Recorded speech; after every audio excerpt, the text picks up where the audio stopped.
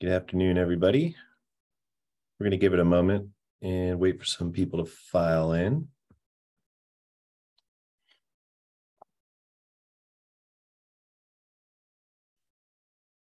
Thanks for joining us today.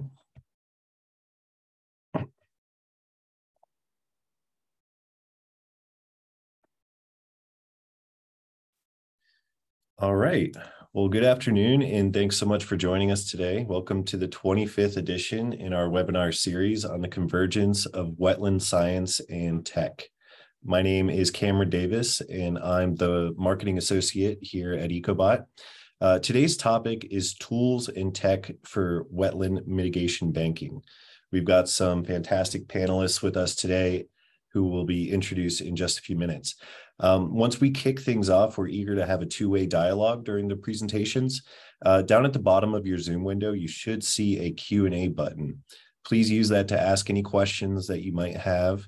And our panelists will take a look at those at the end of the discussion and provide some answers. Our host today is my colleague with nearly 2 decades experience as a wetland scientist and also the co-founder and chief scientist here at Ecobot, Jeremy Schewe. So I'll hand it off to Jeremy to get started.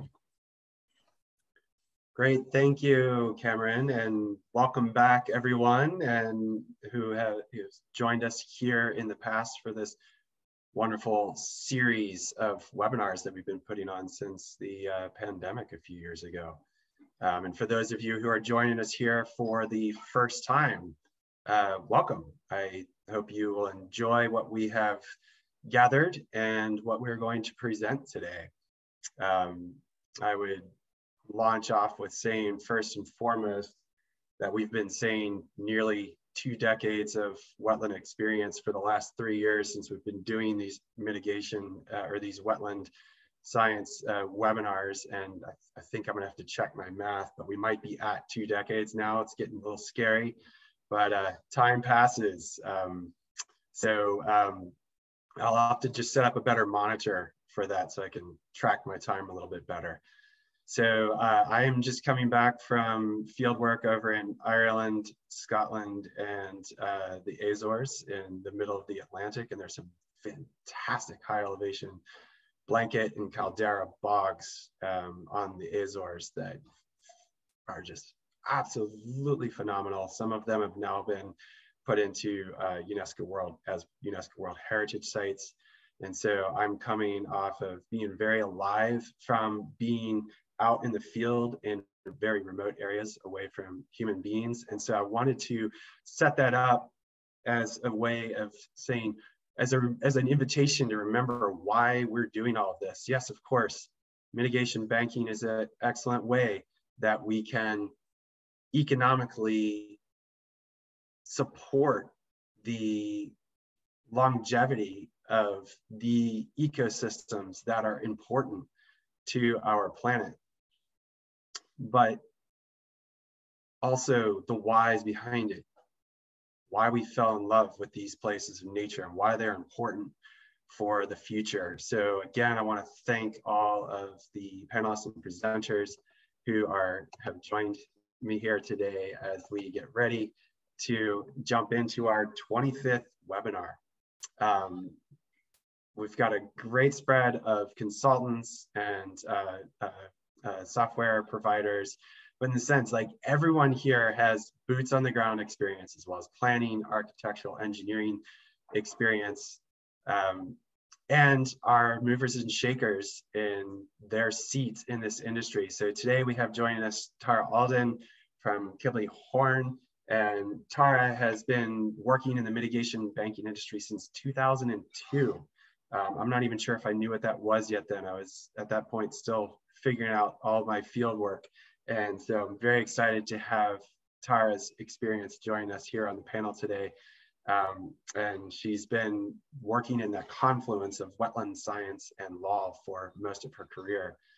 Daniel Martin is also returning veteran from years past, a consultant project manager from Esri, background in landscape architecture and planning, has been involved in multiple environmental restoration projects, as well as some future planning centric projects that are looking at the longevity of where things are going and how we can better manage our resources on the regional as well as the macro scale. Exciting projects Daniel's been working on. If he wants to speak into a little bit of that today, happy to have him share. And Robert Stewart with Water and Land Solutions. Really enjoy the team that I have always met and worked with Water and Land Solutions. Robert's not that far from me, being based out of Johnson City, Tennessee, and I'm here in Asheville as a senior project engineer. He's been involved with the consulting, the planning, the engineering, the installations, management of multiple mitigation bank projects. So again, Tara, Daniel, Robert, thank you for joining us today.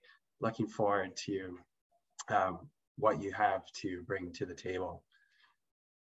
Just as a recalibration, sort of the heart, the essence of what has promulgated this webinar series forward is this interweave, this ecosystem that is in support of wetland, stream, and other natural resource sciences.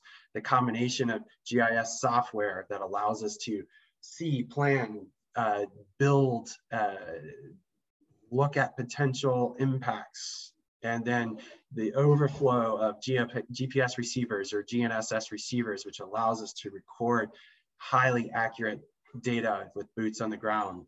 And of course, field applications, the tools that allow us to do the mapping and the data collection and the processing out in the field. And then of course, drones and satellites that are also in support of allowing us to gather this information. And again, I think it's important to leave the coin to leave us with here is that while these are all tools there and that are helping promulgate our industry forward and helping us work more efficiently, they are also what are enabling our industry to be more proactive in the 21st century, to be able to bring data to potentially not only affect how we plan, but potentially to affect policy, to shape the way the world sees and understands our relationship with the earth and natural systems. So we bring that data forward and it helps to shape where things are going. So just a brief synopsis of what we're going to be taking a look at today. We're going to be first hearing from Daniel, who's going to be talking about Esri's green infrastructure application. So we're going to get some, I believe, some screenshots and a little bit of a demo or showing within that. And that will be, of course, led by Daniel.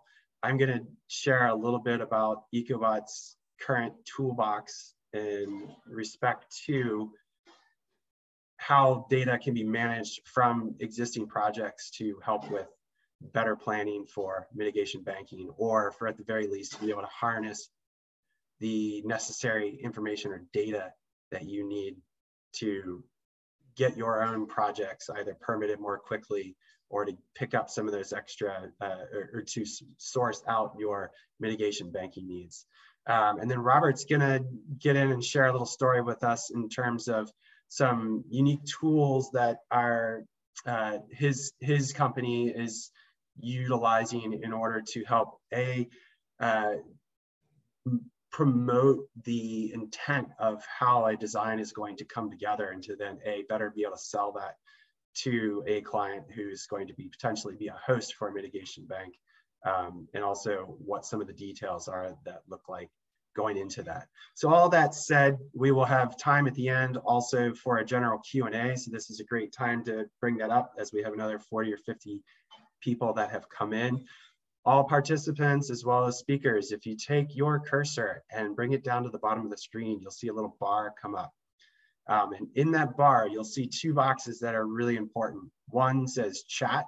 In that chat box, if you just have general questions that are somewhat related, or you just want to say, Daniel, you're awesome, thanks for presenting this portion, like that's a great place to do that sort of thing. The other box that you can click on is the Q&A box. If you have technical questions, questions that are specific to the subject material that we are presenting today or a tangent therein, please direct that to this section. We do have Cameron and Liv in the background curating both sets of these questions. Whenever I'm not speaking, I will also be looking at that Q&A box to see if there are questions that make sense to bring forward to our Q&A discussion at the end of our time here together today. So without further ado, I'm going to turn it over to Daniel Martin, who, gosh, we've been playing and working together for almost 3 years now. So Daniel, it's an honor to have you back on our webinar here. And I'm looking forward to what you have to present. So over to you. Awesome. Thank you, Jeremy. And it's great to be back. But before we dive in, I have an important question. Can you all hear me?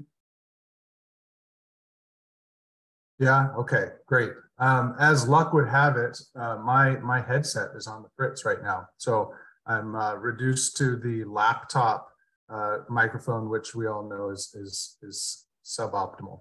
All right, if we're good to go, then I'm gonna hop over and steal the screen.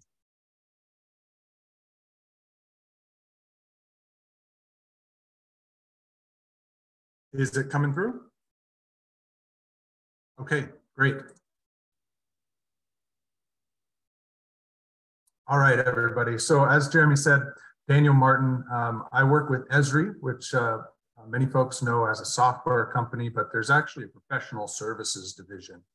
And so my days are spent kind of in project work, geospatial strategy, and ways and tools to implement and support different areas of industry. One of those areas, because I kind of work within the natural resources, geodesign, and related types of topics, is green infrastructure. And that's what I want to talk to everyone about today. And at a top level, why green infrastructure? So there's kind of two reasons that I think this would be of interest to you folks. The data and the tools that come along with the green infrastructure initiative. So as far as the data, and I'll get into more details later, but there are derived data sets that we call the green infrastructure cores, which are minimally disturbed habitat and natural areas throughout the entire United States that are at least 100 acres in size and 200 meters wide. And those cores have a lot of really interesting and important environmental data that's kind of enriched into them. I'll talk a little bit more about that. The second is the tools. And so the Green Infrastructure Initiative brings forward a whole lot of really powerful geoprocessing and modeling tools that workflows that quite frankly used to take hours and days to perform can now be done in just a few moments. So let me introduce you a little bit more to this initiative and we'll go from there. So Esri's Green Infrastructure Initiative, the kind of official bumper speech is that it's a collection of freely available and authoritative geospatial resources. And the part I like to underline is the freely available. Right? This is really a lot of really interesting stuff, and it's free, and not everything is free all the time. So these resources were really helped and created by Esri to initiate a national vision for green infrastructure planning, equipping local organizations and scientific practitioners with tools to support these types of workflows, conservation, 30 by 30 decision making, all of those sorts of things that I think we all care deeply about. That's why these were made. And why we, Esri made the decision to open them up for everyone just to kind of get really high quality data out.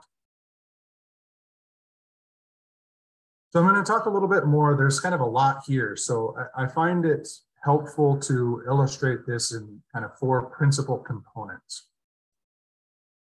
So the Esri derived data, this is what I was mentioning about the cores, but there's also other derived data as well. Complementary data sets, things like landscape connectivity, habitat quality. And these are all really thought of as being the foundational building blocks of any sort of environmental workflow, whether that's conservation 30 by 30, or even wetland banking. So we'll actually look at some of these data sets in a few moments. Next, we have some of the relevant source data. And this is the environmental data sets that often are brought into workflow. So you can think of this as like federal data, state data, and rather than having to download it and put it into a hard drive and carry it around, these are all living atlas data sets. So they're all authoritative services you can bring into your maps at any time. But rather than having to go off and hunt for those, they are actually made available kind of as part of the initiative. So everything is in one place. Next, we have these models. So the models were used to generate that new source data, the cores, the habitat and activity, things like that. And they're made available so that folks can further customize those models to new versions of the data that is really specific to what they're doing. And they can calibrate it as needed. We are also seeing some interest in these from folks outside of the US. And so these really can be used as the starting point for them to create similar content in their regions. And finally, we're in the era of web GIS. So desktop workflows is not the sole place where GIS is done. Really, a lot is done in maps and apps that are online. So there's a suite of applications that are hosted as part of the initiative that have a lot of different kind of workflows. You kind of choose the app that is of most interest to the workflow you want to dive into. And we'll look at those a little bit more. So I'm actually going to go out on a limb and do a live demo here. I want to show you folks the web resources, show you the easiest way to get to some of the data, and then we'll take a look at some of the apps. So let me switch screens here. Should still be coming through. All right, so what you see here is the main landing page for the Green Infrastructure Initiative. And this provides a whole lot of information. I'm not going to go through all of it here, but it is kind of the landing page, get to all the different resources. And what you'll find is the process for green infrastructure planning. That process really is tightly coupled with what I would call a geodesign-centric approach, which can be applied in more than just planning. So you could actually use this sort of methodology towards any sort of environmental projects, mitigation banking, environmental banking, and so on. So there's a lot of value in that workflow there. There's also ways to contribute to the Green Infrastructure Initiative and the resources. So I'm going to click on resources here. And first off, if you're familiar with the Living Atlas of the World, you'll know that there's a lot of data sets made available there. This kind of data catalog is essentially bringing in services from the Living Atlas of the World, but instead of needing to go there and search around, it's all in the same place. So there's ecological, cultural, scenic assets, hazard zones, conservation data sets, as well as boundaries. So you simply click on these and all of the data sets are portrayed there. You see here we have aquifers, land cover, surface water, prime vegetation, intact habitat cores, and you can continue to scroll through. These can be brought into your own maps or accessed. You just simply click the button and it'll open in a new tab and you can go from there. The Green Infrastructure Booklet is a downloadable PDF that has a lot of information in deeper detail than what I'm going to be talking about, but it does build out what is green infrastructure planning, what are these tools, how are these cores and the models derived, and some of that other background information you might be interested in. There's also several story maps that cover case studies of this data and the the models and tools in use and kind of the results of that. And a nice long FAQ section for some of the questions that we hear most often. Now I'm going to hop over to the applications. Now this gallery has 6 GI applications, and I had mentioned each one has a different workflow associated with it. So there's one application for conducting landscape analysis. There's another to understand intact habitat around an area that you select, whether that's a county or a watershed.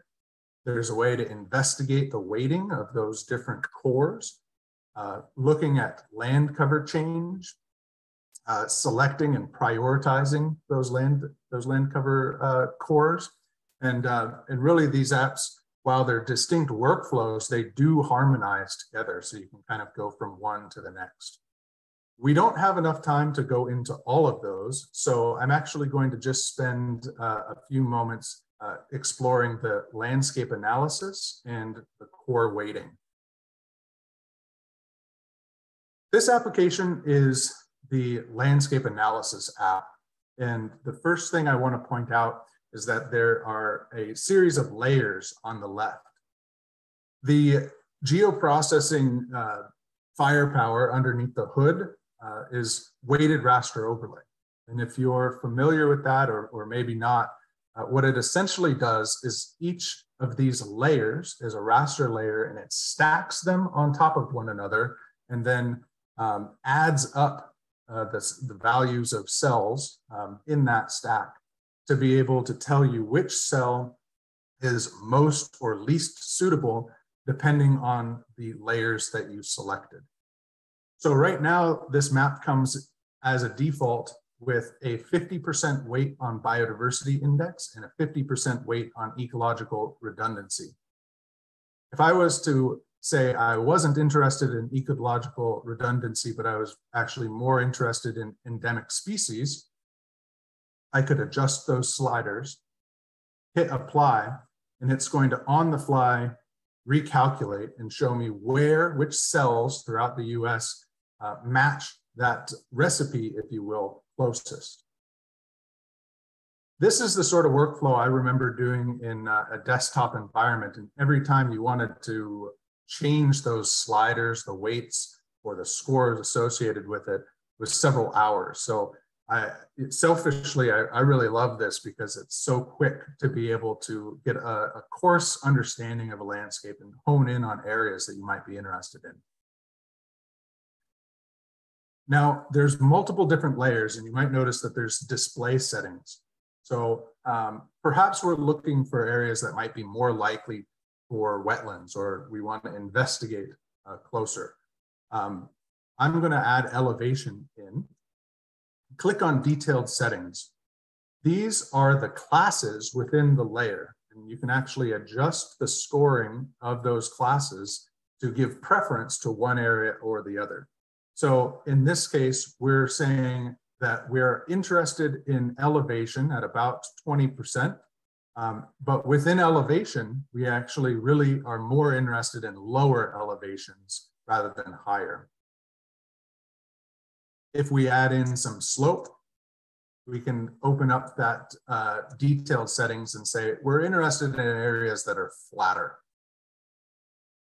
Similarly, we can add in land cover.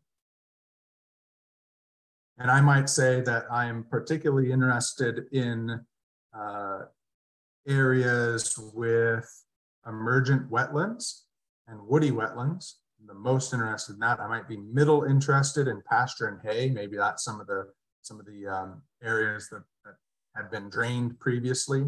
I'm middle interested in open water. I might not be so interested in shrub. And I'm going to zero out the deciduous forest, evergreen forest, and mixed forest. Now I click apply, and now with that new recipe for the weighted raster overlay, it's now going to quickly recalculate and show me where in the state matches this new scenario. So this is really a coarse landscape analysis tool. It's looking at raster cells. These are a 30 by 30 meter grid. So it's pretty good. You still would always need boots on the ground, but it does allow a quick cursory tool to kind of zoom in on areas you're interested in. Now, I've been talking about these cores a lot, so I'm gonna show you what they look like really quickly. This is a web map with the cores, and you recall that they're at least 100 acres and at least 200 meters wide. And each of these cores, these are simply polygons that have then been enriched with a whole host of environmental data, from characteristics of stream and flow, wetland characteristics, species characteristics, forest and different vegetation percentages, as well as several different habitat and biodiversity indexes. It's all been enriched into the core, so each core has that in its attribute table. It's then been summed up and given a score, and you'll see here on the left here, good is 1.6 to 3.3, and then it goes all the way to best. So that's where you kind of get a general understanding of, at the top level, which of these cores are the most ecologically robust and important, and which one maybe are not quite as good, but still have some value. Now, that last mile of analysis for, say, a mitigation project, you could be looking at either of these. You might look for where are the really good cores, and then where are the areas next door, so to speak, that might be a mitigation opportunity. Or you could be looking for the ones that are maybe not so great. Maybe they have, maybe they've been drained or something like that, but all the other characteristics match, and so it would be actually a really good candidate for ecological uplift. So this next application here looks similar to the first one, but rather than a raster surface, it's actually all of those cores, all of those enriched cores. And you'll notice that there are default settings. So this first default is the green infrastructure center defaults. And so this has a weighting scenario that is really focused on green infrastructure from kind of a planning and a development perspective. Whereas if I was to select to the biodiversity defaults, it's going to shift slightly, showing those cores which are most important from just a purely biodiversity standpoint. So again, these sliders can be adjusted based on what you're most interested in for a given project, or for resources you might be trying to find. In this case, I'm going to ramp up wetland percentage quite a bit, and I'm going to maybe give it a little bit more to flow and click apply. And it's going to cook through those numbers. There's actually a server on the back end that reclassifies all these things and gives me that new results. One thing that I also find interesting in how these tools work is that it could be a course analysis. You're looking for potential projects, but you can also use it for, if you think of an environmental gradient, where are certain types of vegetation found? Where are certain types of species found? If you know that environmental gradient, what's the elevation, what's the aspect that they prefer, you can actually punch that in and get a quick sense of where you might find those environmental assets. So I could keep talking about this for a while because it's some of my favorite applications, but I'm actually going to jump back to the PowerPoint instead and be the first to announce that those green infrastructure cores are actually in the process of being updated. So I had mentioned that they become enriched. We take different environmental data and it gets enriched into those polygons. Well, that needs to be done every so often so that it's up to date and current with the authoritative data sets. So we're expecting that newest update to be done soon, and then it'll just be a seamless experience. Once they're updated, it'll be announced more broadly, and then you'll have instant access to all of that. I have a ton of resources here And if anyone has any questions, feel free to drop me an email, or we can talk about it later at the end of this webinar. But my email is danielmartin@esri.com. These resources I'll drop in the chat, but then we'll also be including them with the follow-up email from the webinar. But essentially just all in one place, we have the web page. These are the most commonly hit green infrastructure data layers, although there are more up there. These are the ones that we find asked for the most, as well as those green infrastructure apps. So with that, I'm going to wrap things up. Thank you all for taking the time to walk through this with me, and back to you, Jeremy. Great, thank you, Daniel. And I'm going to go ahead and jump back in. So, and just as a tee off, we're about halfway through our webinar. Again, if you have any questions that are technical based or for the speakers in particular, please scroll down to the bottom of the screen and you can use that Q&A box down at the bottom to forward those otherwise general comments to the chat box. So I'm going to go ahead and open up a little bit about what we are providing in Ecobot as a series of tools to help with mitigation banking planning, both from the perspective of getting perhaps deciding on where new sites might be make sense, might be productive to put in, as well as potentially for the sales of some of those credits. So I'm going to go ahead and actually ask a question to Robert and Tara just to kind of get us moving here a little bit. Tara, when you all at Kimley-Horn are trying to determine where you're going to select a new site, what's the process, not the whole overarching process, but how do you decide on where you're going to place your new bank? The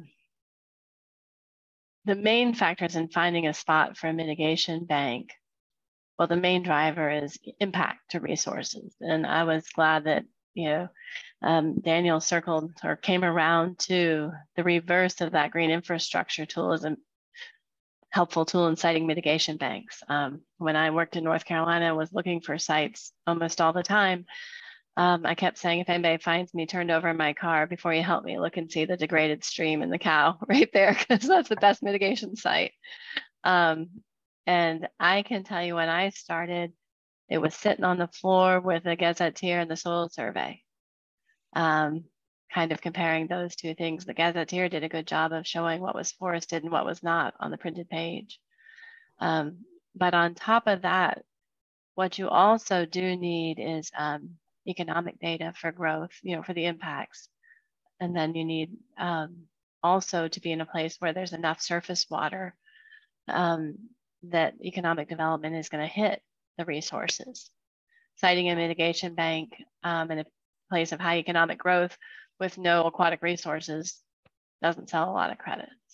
And so it is looking at those things, which is why I'm, some of the stuff you're probably going to talk about with Ecobot is really exciting from a mitigation planning and siting standpoint. More recently at Kimley-Horn, I've done less of looking for sites because I've worked primarily with a client in South Carolina who has a lot of land already. So it's sorting through their land and finding those same things. Okay. Yeah, so really what I'm trying to do here is build a bridge between what Esri and these green infrastructure apps are providing, this macro view. How can those macro views help us with some of that decision making, and then also now to look on a individual project basis, how we can utilize those tools as well. So Robert, how about you? You want to chime in a little bit about your guys' process with that? Yeah, I'll go ahead and second what Tara said. Proximity to impacts is probably the #1 driver. After that, it's finding aquatic resources that are degraded and willing property. And typically finding a degraded resource that has 1, 2, or maybe at most 3 property owners that are willing and want you to do the project. Great, thank you. So yeah, again, I wanted to really like stitch the gap here. And so because the tools that we're going to look at here in respect to Ecobot are much more focused on these individual project bases. So what I did was I pulled a few screenshots just to keep it simple. I didn't want to have a bunch of moving parts here. So for those of you who are already using Ecobot, some of you might be looking at a familiar screen here. For those of you who are not, it'll be just a good walkthrough in terms of some of the simple processes that allow for some of those planning. So these are some of my projects that I'm working on. You know, when I'm looking at this particular screen, and I'm wanting to determine a few things. In this particular situation, we're talking about 404, 401, somebody has done a series of wetland delineations and stream classifications. Now they're ready to go in and take a look as they're moving towards permitting to be able to figure out where some of those mitigation banks might be available in context or in the vicinity of their given project. So here we are looking at a handful of projects. And then if I click on one of those projects, then I immediately get a viewer showing me where any of those sample points were collected. And as you can see in that window in the center of the screen, you know, you can zoom in and out to various levels of detail, and from landscape level or state level or regional level, all the way down to an individual sample point basis. And then a lot of those layers are available to turn on and off on the far right. So now we know, okay, this is the particular project we're looking at, Big Cypress Sandbank. It's the Atlantic Gulf Coastal Plain. And if this project is moving forward, there's going to be some potential impacts, or we're looking at augmenting or expanding into a mitigation bank area. What is some of that data that's available to us, and how can we set that into motion? So opening up the particular project, I'm able to see a whole list of those sample points, get into those if I want some specific details. But I think what's of more interest from the planning level and from mitigation level, as well as the acquisition, the process of applying for your client's permits, are more of the information down in the far right. So connecting to ArcGIS Online, being able to pull your shape files in and out from Ecobot, but then also being able to pull those specific downloads from the specific project into your project for planning purposes. But just scrolling down on that screen, we actually have now in the dashboard here a series of tools that will help with furthering the process of mitigation banking. Either A, again, finding credits that you need, or B, potentially helping hone in on areas that might need some credits. And we'll get into that further here in a moment. The other thing that's really important here too that we have available is the download project species list. So you can actually pull down a species list that's just the basis in a CSV file that can be utilized to help with any planning purposes in terms of creating that plant palette for your mitigation bank. And then potentially being able to lump that together from a series of projects. Say I'm working on a series of wetlands around the Asheville, North Carolina area. While we do not have a lot, we do have them here. And so I might pull a species list down from all of the wetlands that I have worked on within the context of this area, maybe a 30-mile radius, 60-mile radius, and then I can have an aggregate lump of what are the dominant species to be able to utilize that for planning purposes. So, but let's go ahead and jump into some of the mitigation banking tools. So one of the things that we've done in context to Ecobot here is we have bridged the gap with Ribbits and the database that Ribbits is pulling from. Again, just putting it all in one place so that we can know what mitigation banks are available in context to the project that we're working on and either looking for credits, or are there not enough credits in this particular area that we may would make sense to start doing some hunting and sleuthing for, maybe using the green infrastructure tools that Daniel talked about, or perhaps some of that deeper partnership that we have with Esri. Some of you have heard my presentations with Gina and Neil in the past with the wetland indicator model, which helps us get a better understanding of where wetlands could be more potentially or easily restored to. So some great tools for working towards that mitigation planning side of things. But let's take a look back in from the project level. So in that map viewer, we can see now I'm zoomed out to more of a regional perspective here on the same project. You can see some of those sample points in the center of the screen as the blue location icon. Of course, they're very close together, so now they're compact and on top of each other. So we get a perspective of where the projects are. So in the next screenshot, I've pulled out a little bit further and I've turned off some of those additional layers or shape files so that I can just get a view of, one, where my project is in respect to the region, and then two, I've turned on the mitigation banks layer so that we can see where those are. And then of course we could turn on the HUC8 layer again to make, if we need to make sure that we're in the same hydrologic unit and be able to correspond accordingly. Now the next piece that is really great, again, piggyback in from Ribbits, is that we also have, you can actually go ahead and click on one of those mitigation banks, figure out which one it is, and then go back into your list inside of Ecobot here and pull open that particular mitigation bank, see where it is, whether it's pending, whether it's already selling credits, whether it's sold all its credits and is closed out, all the contact information that is necessary to help set those into motion and potentially make a close. So beneficial here both for consultants looking for mitigation credits, as well as consultants that are looking to sell credits, and then also for the mitigation bankers, being able to have a house that people can easily find the data or the mitigation banks that they'd be looking for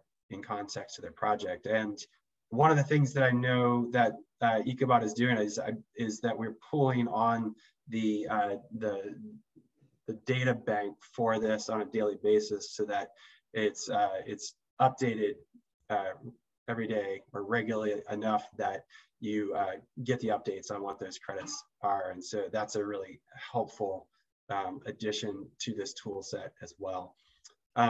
What I wanted to kind of bring our eyes back to is the collection of data. Again, this video that we're watching here is showing data points that are being collected, blue being wetland points, green being upland points. As points are being collected, it gives us a better idea of where, again, both Tara and Robert spoke into, where are the impact areas, where are the areas that make sense to focus on, and being able to therefore, from a banking perspective, make a better predictive or a more strategic placement of where some of those wetland banks might make sense to set up for in the future. So this again is only running through March of this year. So I imagine once this video is updated this fall, that we'll be even able to see more of that data. But with that said, I want to turn it over to Robert just on a project specific basis to talk about some of the tech that Water and Land Solutions is using in order to potentially set their clients up for better mitigation planning and sales. So Robert, if you want to go ahead and talk, and then I will queue up the video here for us. All right, thank you, Jeremy. Today I'm going to present about a project in Colorado, some of the data we collected, and some of the images, videos we produced to help convince the property owner that this was a good project. Essentially, this project was mined, cattle land, property owner is willing to restore the landscape. However, they want to show that it works with their current uses, how you're running cattle. It also acts as a hunting ranch. And they want to be able to fish it. As you can see, it's a highly degraded site. Most of our sites are 1 to 4 miles. So a lot of data is required to support these projects. We commonly are using drones for videos such as this, collect LiDAR data that gets a surface in which to do designs.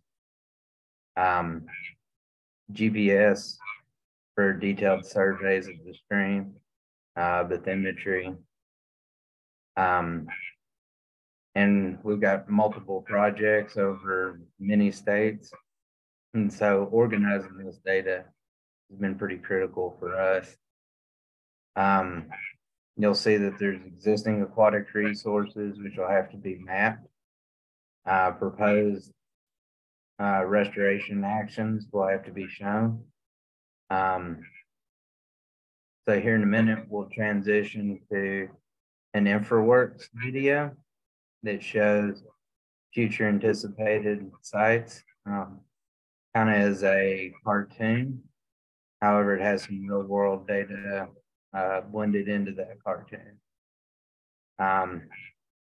This is clearly a pretty degraded site if you're used to looking at Western streams. If you're used to looking at stuff on the East Coast, you might think this is pretty nice. That's kind of relative to the landscape, the amount of disturbance that the landscape is seeing. And again, this was a coal mine site. It's kind of interesting because all my career I've been working on mines, whether it was in California, Ohio, West Virginia. Keep coming back to the mines. Jeremy, could we flip this forward 30 seconds?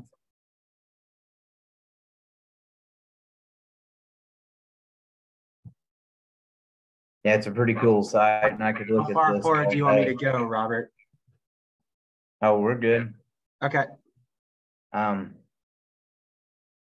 Pretty cool site. You can see some mine tailings in the background. Old railroad bed that was used to haul the coal out. The building you saw earlier was the mine store. And so this is actually, the mine supported a whole town that lived within this valley. These drones allow us to show the project relatively quickly. This is an InfraWorks that I was describing. It shows a restored stream, wetlands along the side, trees, exclusion fencing to keep cattle out, as well as wildlife while the vegetation establishes. Again, the landowner wants to be able to hunt the property, fish the property, and this helps illustrate how the future conditions will look and facilitate future land use. This was once a trout stream. And one of the things that you noticed was very low waters during the summer period. By raising the groundwater table, we anticipate to have water resources that will support trout. And then, since it's a hunting property, here's some elk walking across a wildlife crossing. Again, this is to encourage the property owner to move forward with the project. We also do on these projects a lot of 2D modeling. And this is to support risk analysis. This is a 2D model produced in SRH2D. It's overlaid on Google Earth. And this is a fly-through that shows a typical flood event and how wet the valley will be in the springtime. and we can fly through this, and then this allows the property owner to know what it's going to look like. Another project, different geological context. The cattle farm in Pennsylvania that's going under construction here this year. Degraded water resources. It's been undermined. And again, some of the data that we collect here is going to be LIDAR, macroinvertebrates, document all the existing aquatic resources. Here we need to convince the property owners that they're still going to be able to use their property for farming. So that's going to include cattle exclusion fences, improved stream crossings. That'll reduce or increase their access during flooding. A lot of data goes into this project. I get really excited about watching videos myself, and a lot of the property owners do as well. And while we're out there flying drones, it's amazing how many of the property owners want us to get good aerial photos of their farms and houses, and they'll even put them on their wall. So here you can see we have cattle in the streams. That's probably the main source of degradation to this project. Cattle exclusion fencing will help prevent future degradation to the project once it's completed. We're also going to protect infrastructure such as the roadway adjacent to the project.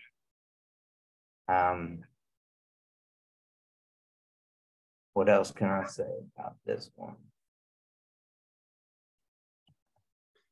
Yeah, I think this is good, Robert. I think gives people a good idea of the utilization of the drones and also some of the software that is utilized to help depict some of the designs to try to help people to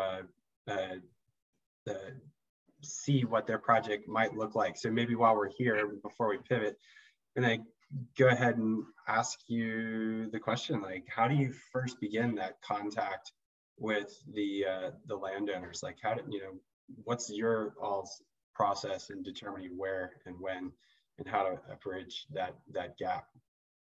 So a lot of our property owners are friends of friends.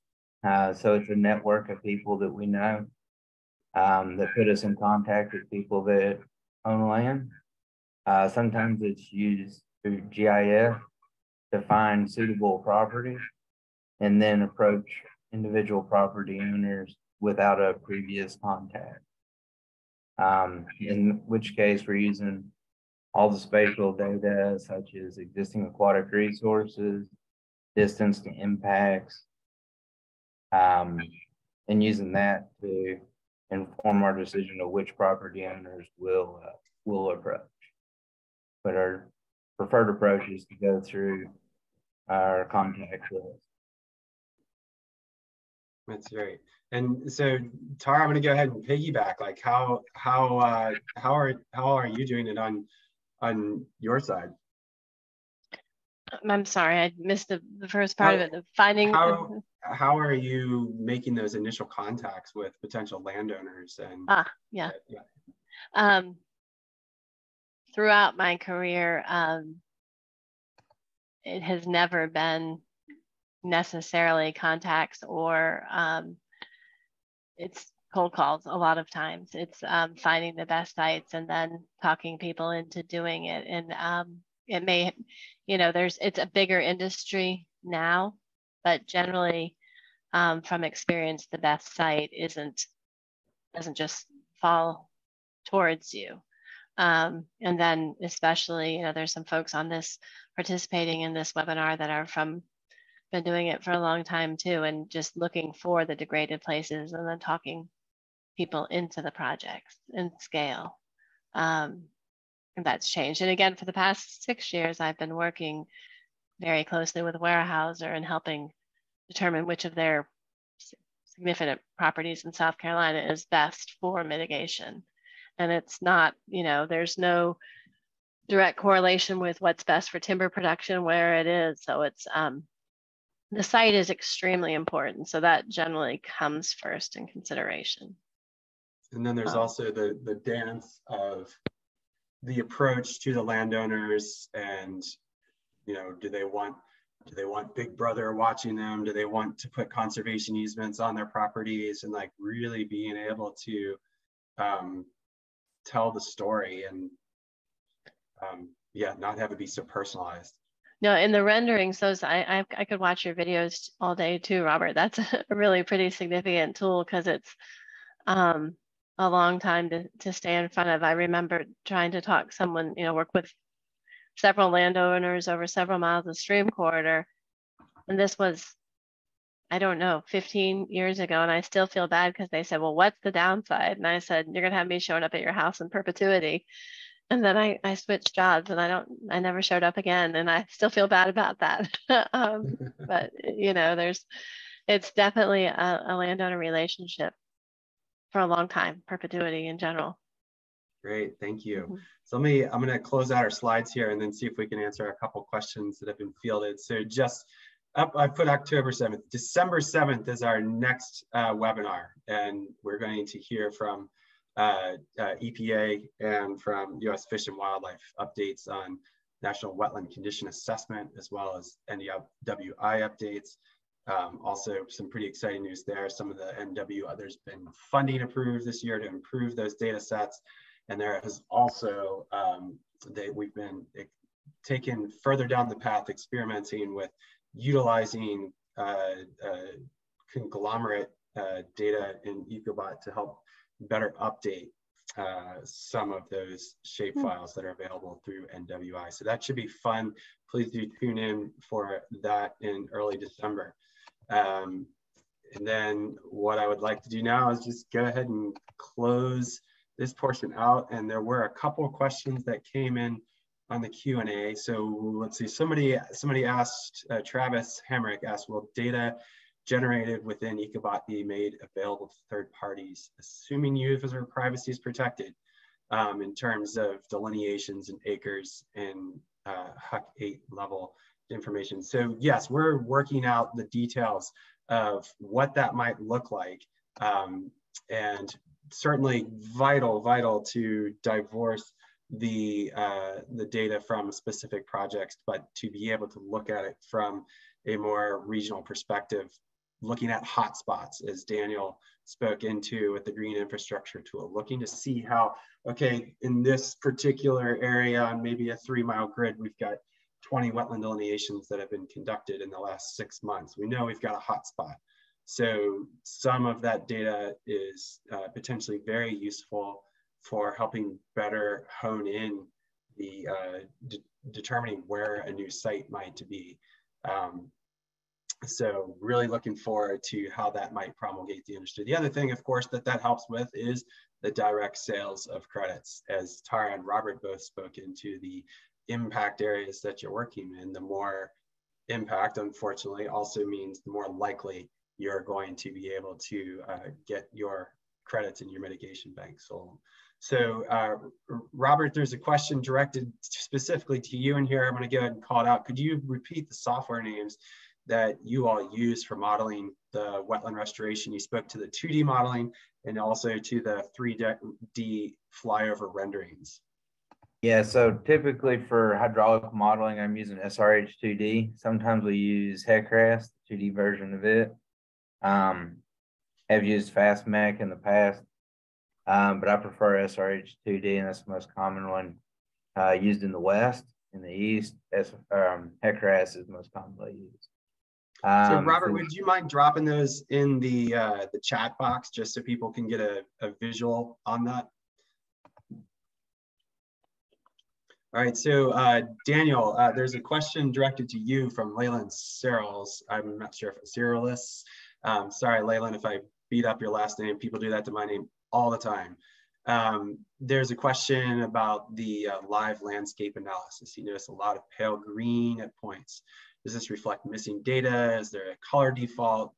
If you could just open that up a little bit. Yeah, that's a great question. So you might recall that I was sliding sliders around, right? And if I was to take one slider and put it at 0, then what that does is completely knocks out that cell or that core from even consideration. So that's why there would be blank spots.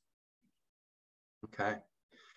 So we are right at the end of our webinar here.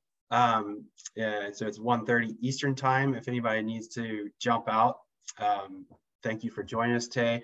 Looks like we've got a couple more things that I just want to wrap up here before we close out. So, okay, Robert, thanks for posting that information in the chat channel. Cameron or Olivia, if you would grab that information so that we could sandwich that with Daniel's links that he also provided, so we can get that out to everyone, and kind of make it go from there. So it looks like we are getting things taken care of there. Great, thank you. So Tara, any parting remarks that you'd like to leave us all with? I think that from infrastructure and development through compensatory mitigation and green infrastructure technology is going to definitely change how we do it.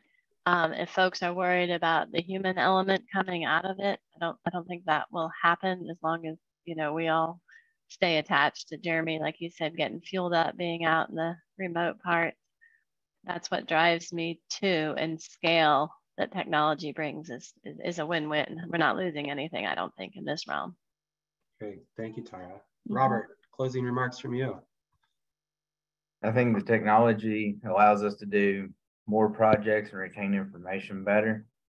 We put our eyes on everything, but then the photos, georeference locations for all the data, all the things you saw in the field, it helps you remember what you saw when you were out in the field. Yeah. Great, thank you, Robert. Daniel, closing remarks from you. All I'll say is that I feel like this is a really exciting moment in time where there is all of these tools and strategies, and then the technical world kind of adds gas to the fire. So it's really exciting, and I love seeing all the other types of work that folks are doing. Thank you for putting all this together. Yeah, great. Thanks, Jeremy. You bet, and thank you all once again for participating, and thank you all in the audience for coming out and joining us. Hopefully you learned something today, even if it's just a few pieces of information on some tech or tools that might be interesting to you, but also just in promulgating this conversation going forward of how wetland science and technology are intertwined and an important part of our future planning, so that we can guarantee that we have a healthy series of ecosystems for generations to come. So Tara, Robert, Daniel, thank you very much. And I'll look forward to seeing everyone in early December. See y'all. Thank you, Jeremy. Bye-bye. Thanks all.